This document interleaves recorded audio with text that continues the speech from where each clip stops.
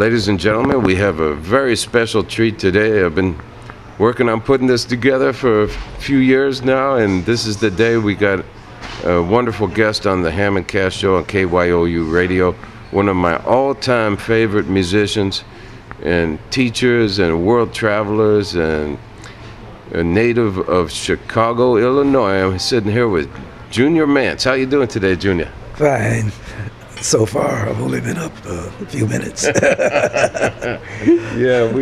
Well, it's early in the world of jazz musicians. We have to push it back a little bit, but thanks for coming out while the daylight is still out. Oh, it's my pleasure. It's great to see you. Thank you. Likewise. It's great to see you. So, Junior, you have such a wonderful, rich history of playing, and you started literally when you were probably so young you couldn't even reach the pedals on the piano, right?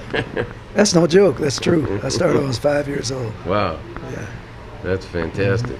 And when you began, were you taking formal lessons or just Nope. getting into it?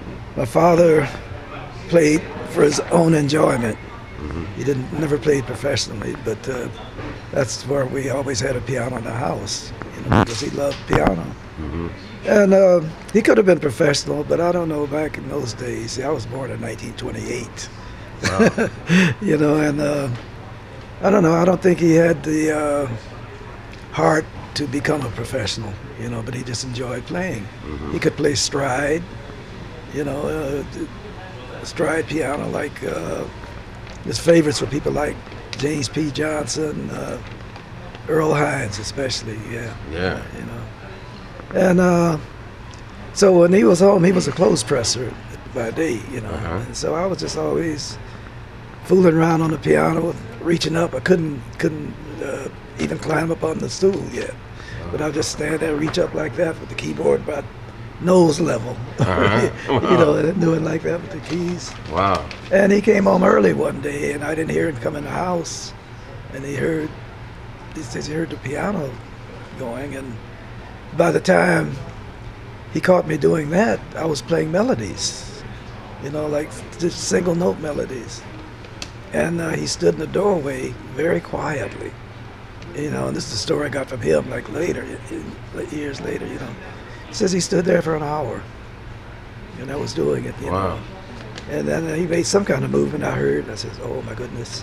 Yeah, because when you're young, you don't play with anything that belongs to your mother or father, in the house, when you're 5 years old, So I turned around quickly, and I said, Dad, can I take piano lessons? And it floored him. He said, what? What 5-year-old in their right mind asked their parents, can they take music lessons? Wow. Yeah. Well, that's beautiful, because but he did, you knew what you wanted to do at that young age, and that's. I guess I did. Yeah. That's fantastic, because so many people don't find it till later in life, So you got hold of the music early, and Chicago was a lively place for music at that time. It was. I'm born in Chicago myself. Oh yeah. And my mom went to Hyde Park Academy with Mel Torme and Steve Allen. I grew up in Evanston. Ah. Bob Cranshaw and I, we both grew up in Evanston. Oh, that's where Bob is from. Yeah. I see. Yeah.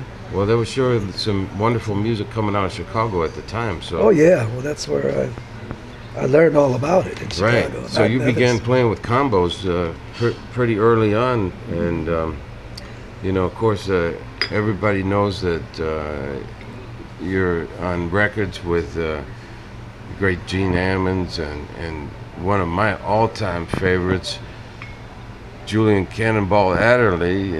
You were actually in his first organized group, and I was in the Army. You were in the Army with him in Kentucky? Yeah. I see. Him and that, yeah. Wow. Well, he's one of my all-time favorites. Mine too. Cannon, he, besides mastering the playing of bebop, he had his own thing, and one of my favorite aspects of Cannonball was his oratory between the tunes, and how he would set the tunes up and put everybody in the right mood, and I that was a natural thing. Cannonball could discuss any subject with anybody, no matter what their profession or career was. You know, I've seen him to hold discussions with congressmen, and people like that. Mm-hmm. I mean, he was a school teacher also. I see. That's Yeah. right. Yeah, He came from a family of teachers. teachers. His mother and father were both teachers. And Paul taught at Florida A&M. They were where he graduated from also. Well, he taught all the audiences, and one of my very first favorite concerts I ever saw was the Cannonball Adderley Quintet, you know, with Nat on the band and Joe Zawinul. Right, yeah. Of course, they had that huge smash hit that Joe wrote, Mercy, Mercy. Mercy, yeah. Became really great. But Yeah, you're a composer in your own right too, so you've been writing tunes, and you 2 or 3 tunes. you can write a blues with a drop of a hat. I know that, you know. And you've been playing with one of my favorite drummers and one of my favorite people here in New York, and that's Jackie Williams. You know. Oh yeah, Jackie's I been love with Jackie. me about You know? 20 years now. Yeah. Yeah. He's great, and Hida on bass. He's been doing a nice job. Hida's been with me about almost 5 years now. Wow. He does a nice Yeah, job. Hida came to the States in '82. Mm-hmm. And I have to say, he's one of the best bass players I've ever hired. Very solid. He's taking care of the bottom end nicely, you know. That's right, yeah. And, you know, so Junior, we were just talking before we turned on the microphone about this great school that you've been involved in from the very beginning, and our mutual friend who we both miss very much, and that's Arnie Lawrence. And Arnie and Chico got this thing going about 22 years ago or something like that. Maybe more than that, right? No. At the new school. I was one of the first. You were one of the very first. So you're still teaching there, so right just around the corner, you know, yeah. And just right down the street. Yeah, I miss Arnie, and you know, so many musicians. I mean, you know, Arnie, he did some very powerful things and in a very easy and casual kind of approach to things, you know? Yeah, well, Arnie had his own way of doing things, and people used to say that you're nuts, but he would come out, land on his feet every time. Yeah. Yeah. Like Chico was a little bit like that. Chico wasn't, but they were both nuts in their own very positive way, you know? But no, they got the job done. Yeah. In fact, Chico was awarded honorary PhD last year. Right, and Chico got the NEA Jazz Masters Award about 3 or 4 years ago. Yeah, that was and you that, were inducted in 1997 into the International Jazz Hall of Fame. So, congratulations on that, Junior. That's beautiful. Thank you. So your music has been immortalized, and you sound great. I just heard you the other day at the local 802, and I really enjoyed hearing you play solo piano at our Christmas party at the 802, and it's always a real treat to hear you sit down and play solo.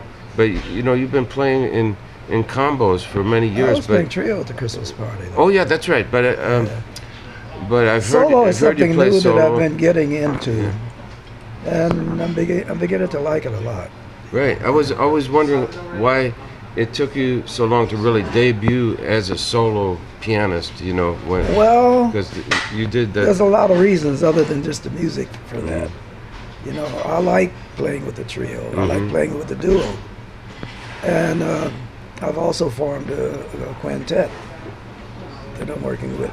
I like to hear it all. Yeah. Because I played, you know, with a trio for so many years. Excuse me.